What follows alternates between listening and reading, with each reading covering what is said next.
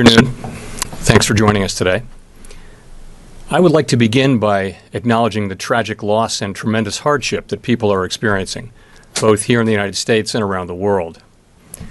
The coronavirus outbreak is first and foremost a public health crisis, and the most important response is coming from those in the front lines, in hospitals, emergency services, and care facilities. On behalf of the Federal Reserve, let me express our sincere gratitude to those dedicated individuals who put themselves at risk day after day in service to others and to our nation. The forceful measures that we as a country are taking to control the spread of the virus have brought much of the economy to an abrupt halt. Many businesses have closed, people have been asked to stay home, and basic social interactions are greatly curtailed. People are putting their lives and livelihoods on hold at significant economic and personal cost. All of us are affected, but the burdens are falling most heavily on those least able to carry them. It is worth remembering that the measures we are taking to contain the virus represent an investment in our individual and collective health. As a society, we should do everything we can to provide relief to those who are suffering for the public good. While many standard economic statistics have yet to catch up with the reality we're experiencing, it's clear that the effects of on the economy are severe. Millions of workers are losing their jobs. Next week's jobs report is expected to show that the unemployment rate, which was at 50-year lows just 2 months ago, has surged into double digits.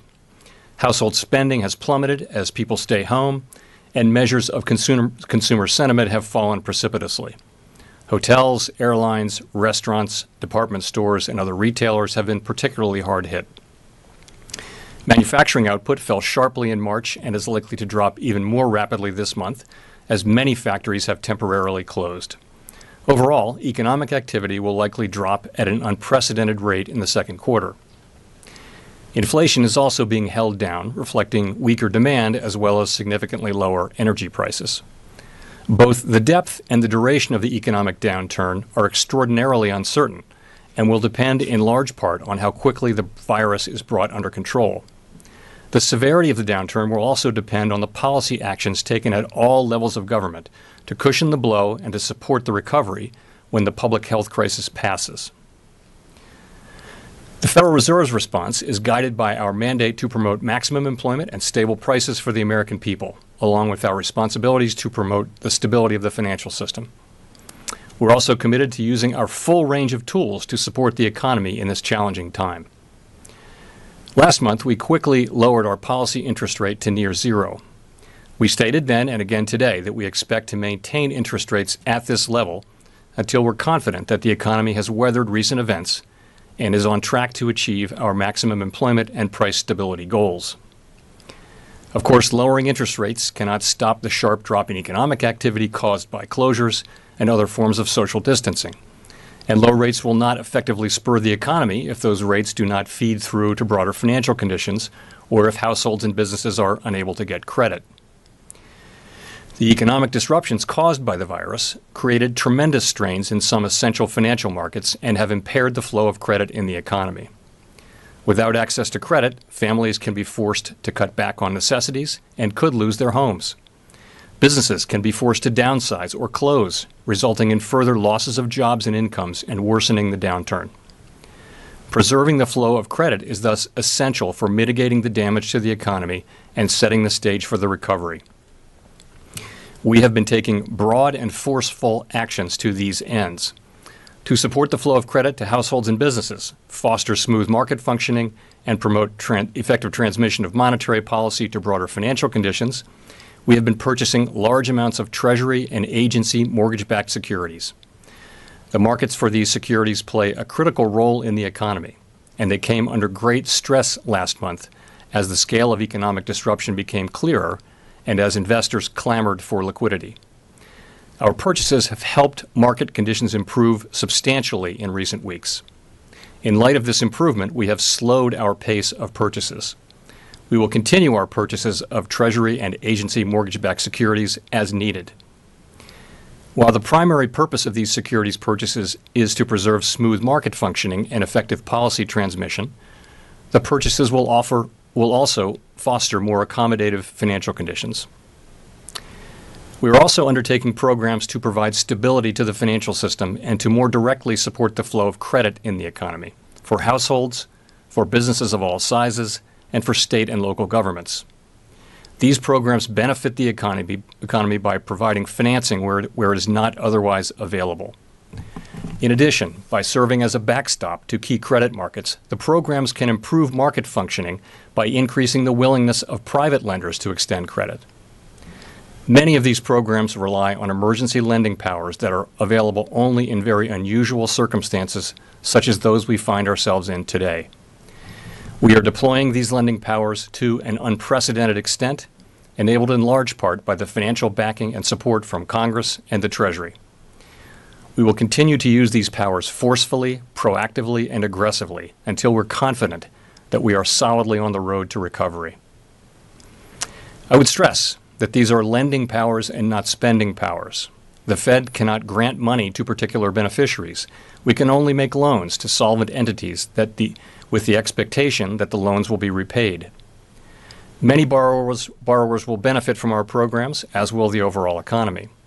But for many others, getting a loan that may be difficult to repay may not be the answer.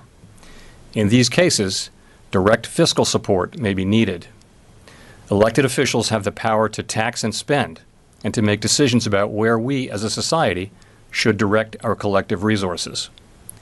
The CARES Act and other legislation provide direct help to people, businesses, and communities. This direct support can make a critical difference, not just in helping families and businesses in a time of need, but also in limiting long-lasting damage to our economy. At the Fed, we're doing all we can to help American families and businesses weather this difficult period. When the spread of the virus is under control, businesses will reopen and people will come back to work. We will continue to use our tools to assure that the recovery, when it comes, will be as robust as possible. Thank you, and I'll be glad to take your questions. Gina Smialek. Hi, Chair Powell. Thanks for taking our questions. You guys have cut rates to zero. You're buying up huge quantities of government debt. I guess the question is, what more can you realistically do to help the economy? And where do you see a need for Congress to step in?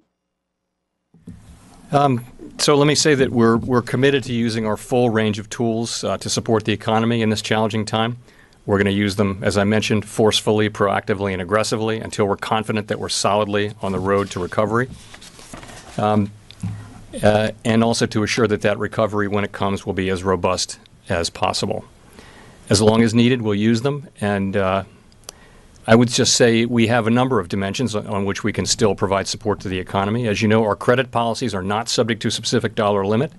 They can be expanded as appropriate, and we can do new ones. So we can continue to be part of the answer. Will there be a need to do more, though? I think the answer to that will be yes. I would say Congress has also reacted quite aggressively and strongly with the CARES Act and other laws, several other laws, and that's appropriate. With enhanced unemployment insurance and the Paycheck Protection Program, we've seen an extraordinary, historically large reaction. But I would say that it may well be the case that the economy will need more support from all of us if the recovery is to be a robust one. Nick Timrose. Thanks, Chair Powell. Nick Timrose of the Wall Street Journal. I want to follow up on Gina's question and ask what specifically do you think elected officials should consider in order to help return or hasten a stronger return to full employment? And what policy tools did you discuss at your meeting today that might be used to stop a deflationary spiral? So let me start. I'll take the questions in the order you gave them. So, in terms of, if I can say, legislative priorities, we're not responsible for fiscal policy. Those will be decisions for Congress to make. But I would say that policies that protect workers, businesses, and households from avoidable insolvency, that keep businesses going, so that they're able to produce goods and to either hold on to their employees or quickly rehire them. Those are going to be key policies. They'll come with a hefty price tag, but we would come out of this event eventually with a stronger economy and with less long-run damage to the economy. So that's a key thing that that really Congress could do over time.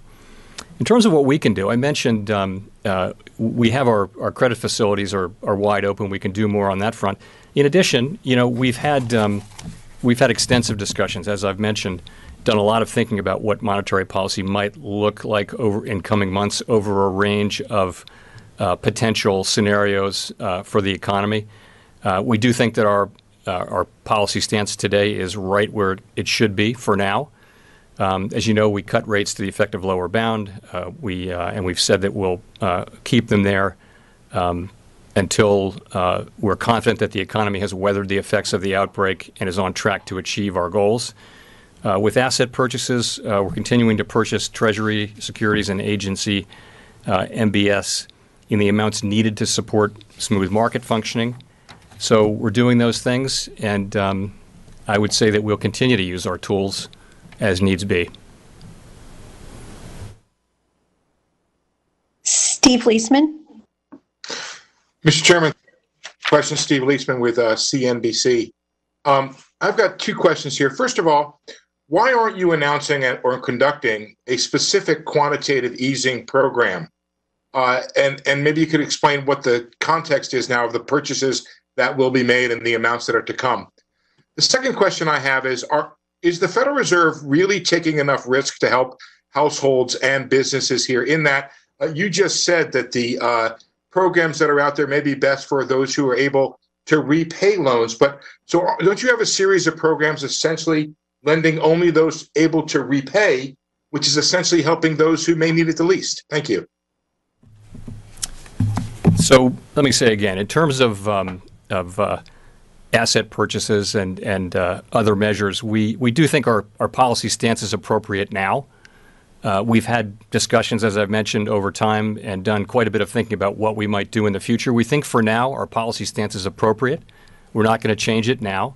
And we're really waiting to see more from the economy. There are a range of potential paths the economy could be on. And I think as the time approaches then we'll address your first question, which is about asset purchases. But that's not something we're doing today. It's something that we have talked about, and for now we like our current policy stance. In terms of risk, we operate under the laws that Congress passes. And there are a number of aspects under Section 13.3, and you can see that they've permitted us to, I think, move very quickly and move into areas where we've never been before and do so quite aggressively. So I think we're going places and providing help in places where we never have, and I'm glad that we are. I think it's appropriate that we are. Nonetheless, these are lending powers, and if you read Section 13.3 of the Dodd-Frank Act, or the Federal Reserve Act, and I know you have, it does require that we be secured to our satisfaction, and we can't lend to insolvent companies. It's clear these are lending powers, and we are ultimately bound to implement the laws that Congress gives us. We do not make grants. We can't make grants, and the reason I raised that in my remarks is that I just want to be clear on that. We can do what we can do, and we will do it to the absolute limit of those powers. We'll keep at it, and I just want people to know that we will be at it with the legal authorities that we have until we get through this thing. We will keep using our authorities, but there are authorities that we don't have, and there may be a need for those authorities to be used as well as ours. Heather Long.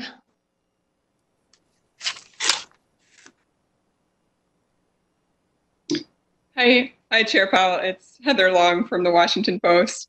I have two questions for you, both on timing. The first, do you plan to launch the corporate credit facility and the Main Street lending facilities in May or early May? Anything you can give us a sense on timing? And the second, in the statement you refer today, the FOMC refers today to a lot of medium-term risks from the pandemic. That sounds like you all think this is going to be a long recovery, a long road to recovery. Can you give any more guidance on how you all see this recovery taking shape? Thanks. Sure. So in terms of those facilities, the corporate credit facilities are near being finalized and will be operating, I would say, soon, fairly soon. Main Street facility is, we're close to announcing, to issuing a new term sheet. As you know, we put out a term sheet for comment a while back, and we got a couple thousand comments. We've carefully studied them. We've tried to reflect those in what we're doing now. I think with Main Street, there'll be at least a couple of different kinds of lending going on there. This is a broad area of the economy with many different kinds of credit needs, so we're going to keep at that for some time, I think, adding in sectors and lending products. So I think we'll probably be continuing to work and expand Main Street for some time, but it won't be done quite as quickly. But the first part of it, I think, will be done fairly quickly. In terms of our statement, so what we said was that I'll just read the sentence. It says, ongoing public health crisis will weigh heavily on economic activity, employment, and inflation in the near term and poses considerable risks to the economic outlook over the medium term. So what we meant by that, over the medium term. So obviously what we're talking about is not right now in the very near term. It's between now and the long term, so the next year or so. And I would point to a couple of risks to the outlook that what we were thinking of. First is just the virus. How long will it take to get it under control? Will there be additional outbreaks? Will there be drugs that can either treat it or a vaccine of some kind? So all of that is very much shrouded in uncertainty. The second issue, and this is a very substantial one, is just the possibility of damage to the productive capacity of the economy through a couple of channels. The first is just workers who, if one is unemployed for an extended period, that person can lose the skills that are needed, can lose touch with the labor force, and have difficulty restarting his or her career. So that's a feature of deep and long recessions, and that's something we've got to watch out for. Another is just businesses. These thousands of great medium and small-sized businesses that we have all over the country, they're worth so much more to the economy than the sum of their net assets. They contain, they're job creators. They're really important. And if we see an unnecessary insolvencies, a wave of those, that could be damaging to the performance of the economy over time. So the good news is that we have policies, as I mentioned in my remarks, we have policies that can address those things, but not perfectly. So that's another risk. The third thing I would point to is just the global dimension. This is a very global phenomenon, and we're seeing economic data from around the globe, which is very, very negative, and that too can weigh on U.S. economic performance over time. I would say just on the U.S. economy, there are things you can say. One can say. The first is that in the near term, we're going to see, significant declines in economic activity, significant declines in employment, and increases in unemployment. We're going to see that as a consequence of the virus and the measures we're taking to protect ourselves from it. The next phases are more uncertain, highly uncertain, but we will go through a phase starting fairly soon where we begin to reopen the economy, and probably the economic activity will pick up as consumer spending picks up. Consumer spending, as I mentioned, has gone down quite a lot. It'll begin to pick up as people start to return to their normal patterns of spending. But the chances are that it won't go right back to where we were, because people will, until they're confident that the virus is well and truly under control, then they will be somewhat probably reluctant to undertake certain kinds of activity. So it may take some time for us to get back. It probably will take some time for us to get back to a more normal level of unemployment and ultimately to maximum employment. Okay, James Politi. Thanks, Chair Powell. You didn't firm up your guidance on, this is James Palady from the Financial Times. You didn't firm up your guidance on interest rates at this meeting. And given the risks that you just outlined, under what circumstances would you strengthen the Fed's commitment to keep rates at the lower bound? And is there any danger to delaying that pledge? And on the credit facilities, what kind of demand are you expecting for the programs that were set up under the CARES Act? And are you expecting them to rapidly reach capacity like the PPP plan did? Okay, so on the first, as I mentioned, we moved very quickly, very aggressively. We were the first to return to the effective lower bound where we are now. We got there essentially right away. And we think that's the right place to be. We think if you look at surveys, you look at market pricing, the market expects us to be there for a good while, and that's appropriate. So, it's not as though the market is pricing in a near-term liftoff or anything like that. And let me just say, we're not be in any hurry to withdraw these measures or to lift off. We're going to wait until we're quite confident that the economy is well on the road to recovery. So we see our current stance and our current guidance, and I would say the same thing about asset purchases. We see them as appropriate. I've also mentioned now a couple times that we have done a lot of thinking about what monetary policy might look like over coming months, and that would depend on where we are in a range of potential economic scenarios. So we were thinking about that all the time, but right now, for now, we think our current stance is appropriate. So we made no change in it today. Second question was so the thing about our facilities is Treasury still has plenty of equity. So we've said that if demand for our facilities is greater than we've estimated, then we'll expand them. And we have the ability to do that. So it won't be the way the Paycheck Protection Program is, where there's a specific amount appropriated for it, and then there's no more money. That will be unlikely to happen here unless we exhaust Treasury's equity, and we're a long way from doing that. The second thing I would say is, and you've all seen this, is when we announce these facilities, and I mentioned this in my remarks, it's not just the actual lending we do, we build confidence in the market, and private market participants come in, and many companies that would have had to come to the Fed have now been able to finance themselves privately since we announced the initial term sheet on these facilities. So that's a good thing. Companies are out there financing. They're out there raising liquidity. We haven't made any corporate loans in those facilities. We've made the short-term money market loans, but we haven't made any of them.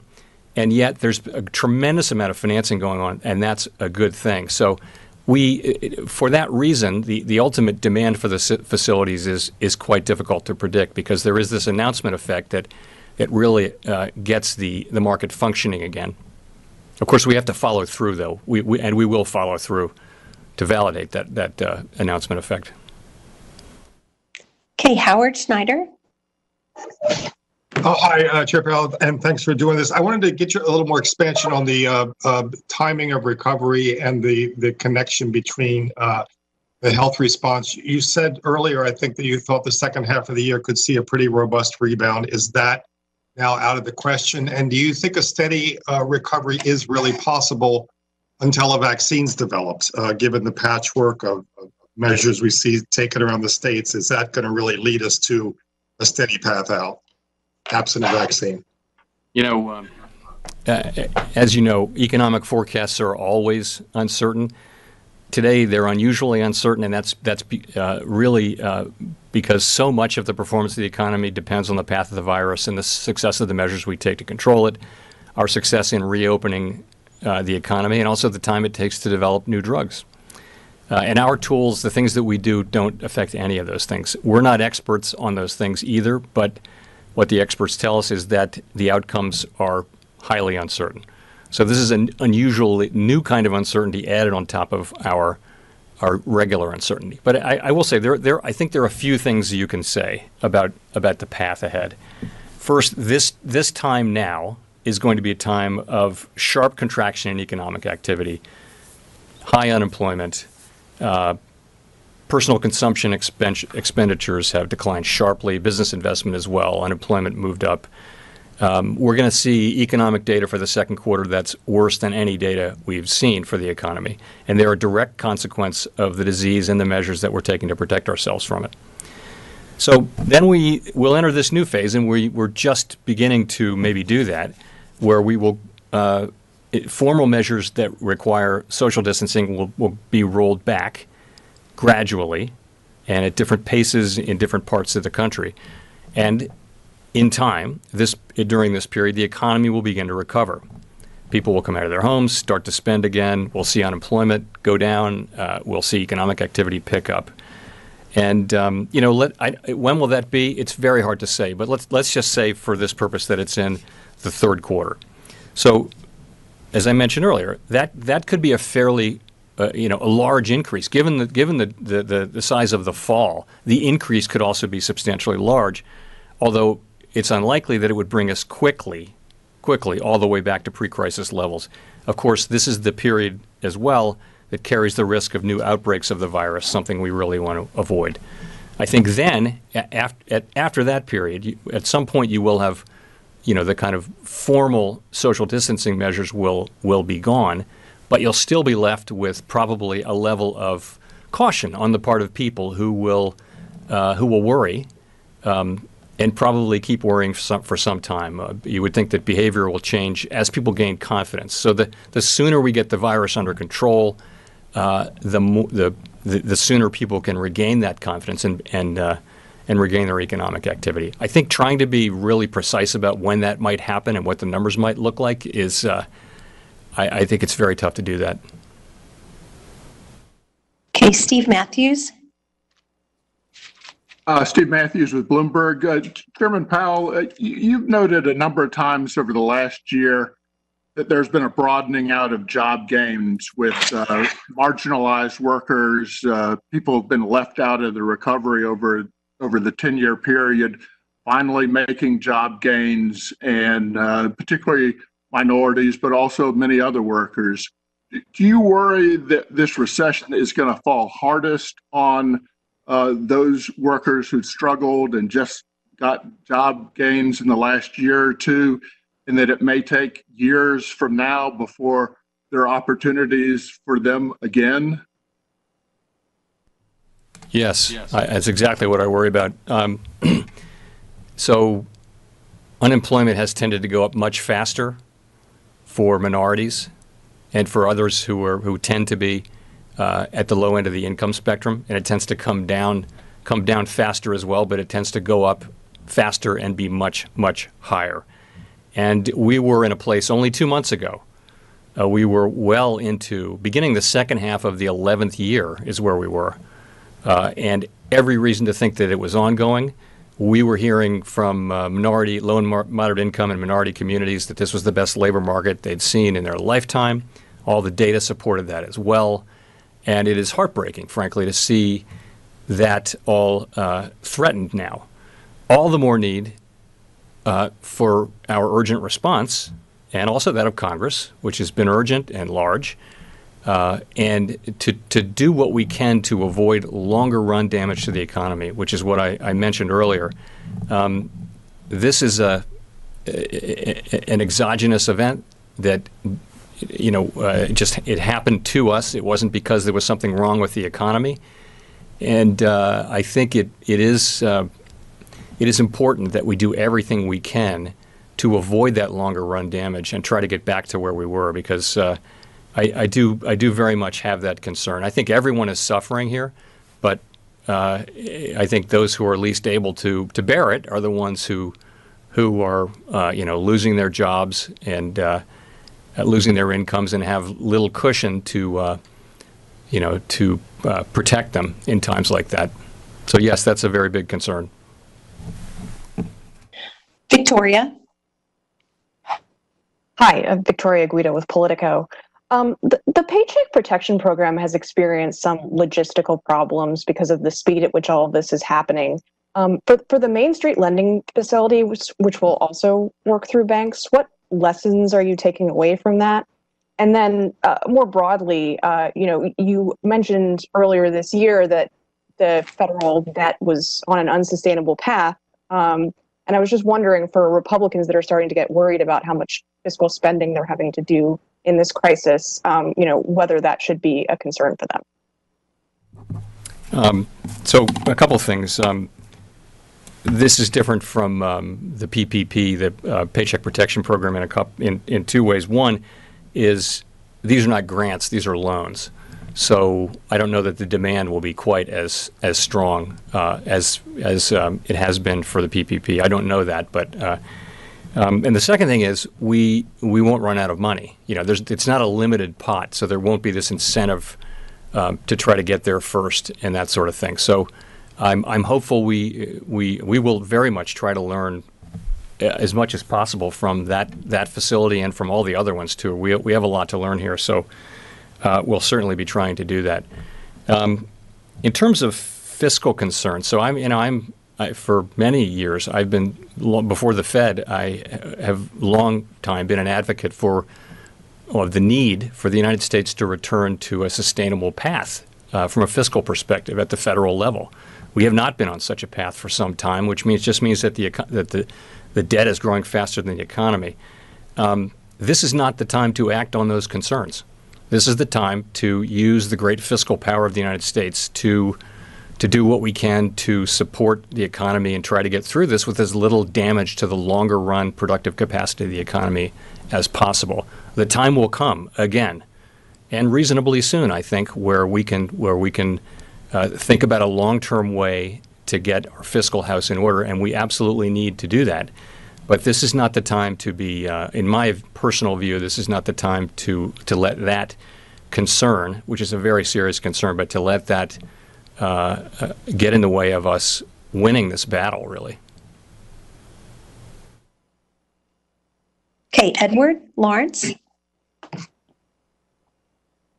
Oh, yeah. Thank you, Mr. Chairman. Edward Lawrence from Fox Business Network. Now, given the amount of stimulus on the fiscal side and monetary policy side, how much weight do you give to finding a vaccine from clearing that uncertainty you talked about around treatment and whatnot, for the Federal Reserve pulling back on some of the Fed's actions and raising the rates from the zero lower bound? Also, when does that Main Street lending facility get deployed? Because you talked about soon, some businesses are in need now. Thank you. So we don't, we're not in a position to make, a reliable assessment of when a vaccine or a therapeutic drug would be ready. And so we're not going to set our policies based on our estimate of that. We're going to just provide the support that we can with the tools that we have, and we're going to keep doing that until the recovery is well underway. In terms of Main Street, so you know the story. We put out a term sheet. We got a lot of comments. We took those very much to heart. We spent a great deal of time here. It's a challenging space because it's many different kinds of borrowers. They have different needs, different sizes of companies, and so we're as I mentioned, we're very close to announcing a new term sheet, which will then become operative fairly quickly. My guess is, though, that we'll keep looking to add products and add different kinds of borrowers to that as we go. And we're well aware of the importance of doing it as quickly as possible. We're very much in touch with the urgency of that need. Okay, Don Lee. Chair Powell, it's Don Lee from the LA Times. Just wanted to follow up on the question on the labor market. I know you said that it's highly uncertain, but there are analysts who think that we'll have very high unemployment until even the end of next year, as high as 9%. And at this point, can you just talk a little bit more about what you see as the path of employment in the coming months and into next year? Sure. So unemployment's going to go up to a high number in the second quarter. Uncertain what the number will be. And that's because so much economic activity has been shuttered, really, as we take social distancing measures. So sometime fairly soon here, and probably gradually and at different paces at different parts of the country, we'll see the social distancing measures rolled back. People will begin to spend more money. It's really consumer spending has fallen precipitously. And once that starts to happen, people will get hired back and unemployment will go back down. I don't think it'll get anywhere near the historically low levels that we had in as recently as February, 3.5%. I think it will take some time for that to happen, for us to get back to anything that resembles maximum employment. But I mean, the main thing we want is we want to get back on that road. We want to get that recovery going and get people back to work as fast as we can. Not faster than we can, but as fast as we can. And the main thing is to get into that stage where the economy's healing, where we have the disease under control, where we don't take too much risk of second and third waves and that sort of thing, and get people back to work. And it's again the path of it is highly uncertain, but we will be there with our tools, supporting the economy and supporting that recovery. Scott Horsley. Thanks, Mr. Chairman. After the financial crisis, banks were instructed to up their capital so they could weather an economic shock. What kind of steps do you think we need to take for the economy writ large to make it more resilient to this kind of shock? Can you just say that part? You're a little bit low volume. Yes. What kind of steps could we take to help the economy as a whole be more resilient to this kind of exogenous shock? It's an extraordinary shock, unlike anything certainly that's happened in my lifetime. And a couple things come to mind. I think the time will come for a careful assessment of the answers to those questions. It's early to be asking them. We're still putting out the fire. We're still trying to win, and I think we'll be at that for a while. But I'd point to a couple of directions. We worked hard to strengthen the banks, much higher levels of capital, liquidity, a far greater sense of what the risks are they're running and how to manage them. So the breakdowns that we've seen in market function have really been in the capital markets. And I wouldn't rush in with prudential regulation into the capital markets, but I think, and we did plenty of things, tri-party, we did a lot of reform in the capital markets, money market reform, tri-party repo reform, central clearing, all these important things. But there will no doubt be, with this, the size and force of this shock will no doubt reveal weaknesses in the financial architecture, and we'll have to go to work on those. I also think it tells you the importance of getting your fiscal house in order.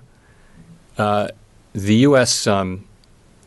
really hadn't gotten back to where we needed to get on fiscal policy, and so we have an already high level of debt to GDP and rising quickly when this shock arrived. Now we have the fiscal capacity to deal with it, I believe, but we will need to. Ideally, you would go into an unexpected shock like this with a much stronger fiscal posture.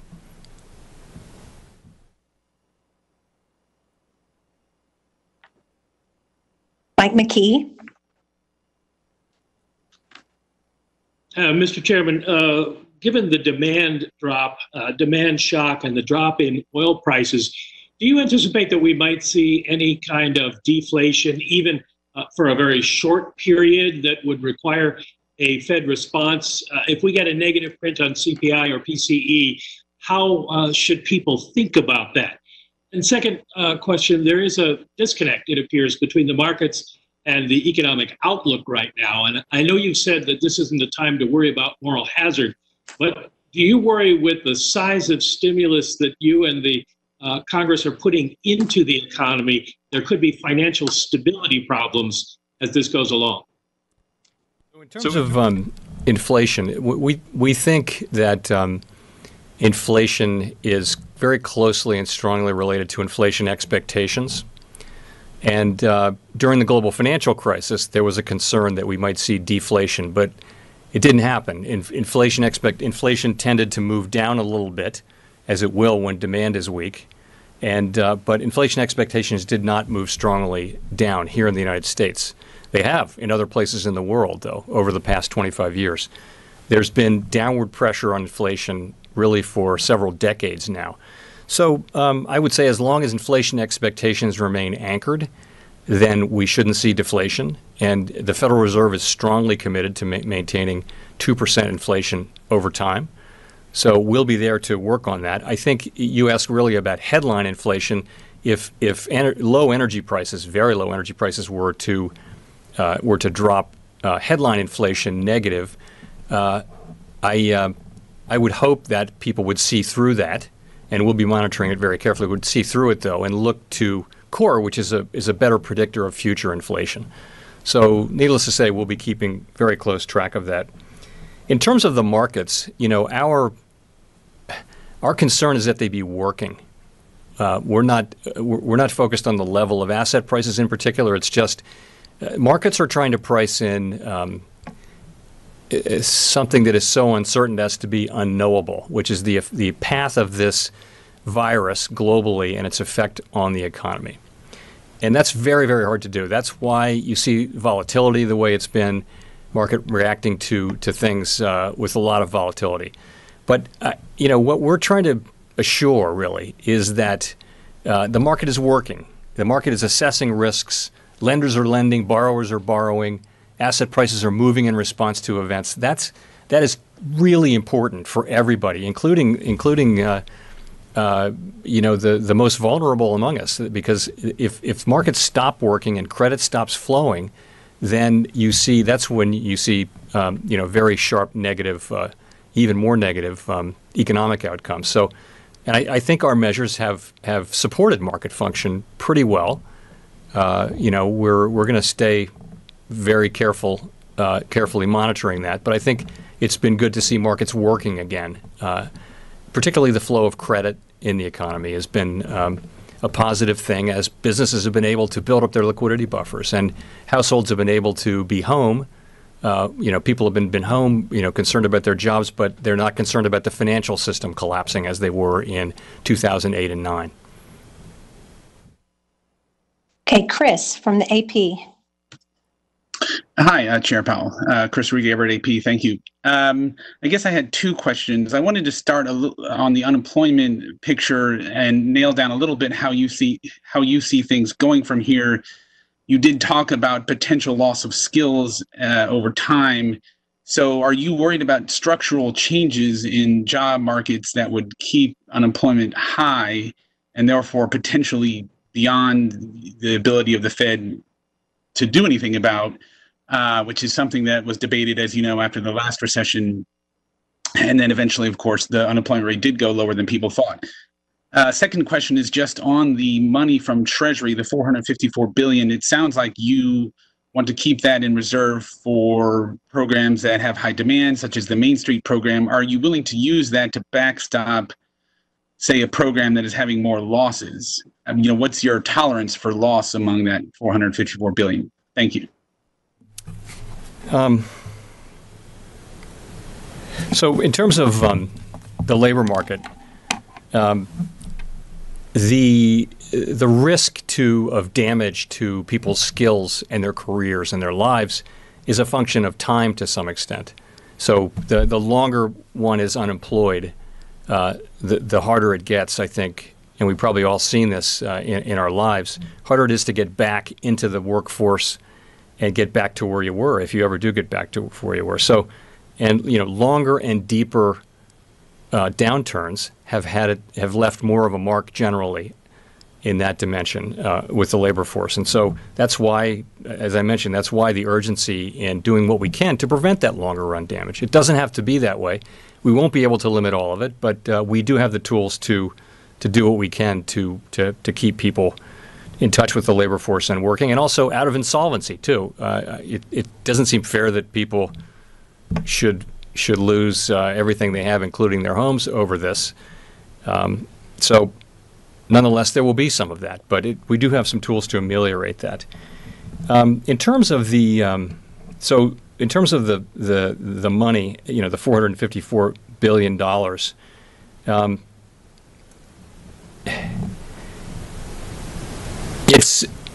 It's a couple things. First, the Treasury Secretary really has authority over that, right? And it stands in front of our losses. But I do think we're clearly moving into areas where there is more risk than there has been in the past, and that's okay. I think that's what we're supposed to do. This is a very unusual time. And so, but in terms of the way to think about that money, I think that's really a question for the Treasury Department. We set up the facilities and we work very, very closely and successfully and collaboratively with the Treasury on this. But that particular aspect of it falls more to the Secretary. Okay, we'll go to Nancy Marshall-Genzer for the last question. Nancy Marshall-Genzer with Marketplace. Chair Powell, I'm wondering what you would say to savers who are hurt by very low interest rates and maybe going into investments, maybe in the stock market, that aren't so great for them. And also, I'm wondering if you can give us any more of a clue as to how long you think we're going to have interest rates near zero. So we think that low interest rates affect the economy through a number of channels in a positive way. Lower interest rates support economic activity through channels that we, through channels that we understand reasonably well. They make it cheaper to borrow. They make they drive your costs of borrowing down. They do raise asset prices, including the value of your home. If your saver owns a home or has a 401k, your saver will benefit from that. But for people who are really just relying on their bank savings account earnings, this is that's you're not going to benefit from low interest rates. But we have to look out for the overall economy. Low interest rates support employment; they support economic activity, and those are our mandates. And I think for the overall good of the economy, low interest rates are a good thing. And it's not to say they're good for every single person, but that shouldn't stop us from doing what we think is good for the whole. In terms of how low, I really don't want to speculate. We will turn to questions like that soon enough. But in terms of how long we'll stay and under what conditions we'll stay at the effective lower bound, those are just exactly the things we're thinking about. Right now, we like the place we are. We've said that we'll keep our rates where they are until we're confident that the economy has weathered the effects of the outbreak and is on track to achieve our goals. So that's where we are. We're not changing that guidance today. But it'll be. That means we're going to be very patient. That means we're not going to be in any hurry to move rates up. Thank you very much. Thanks.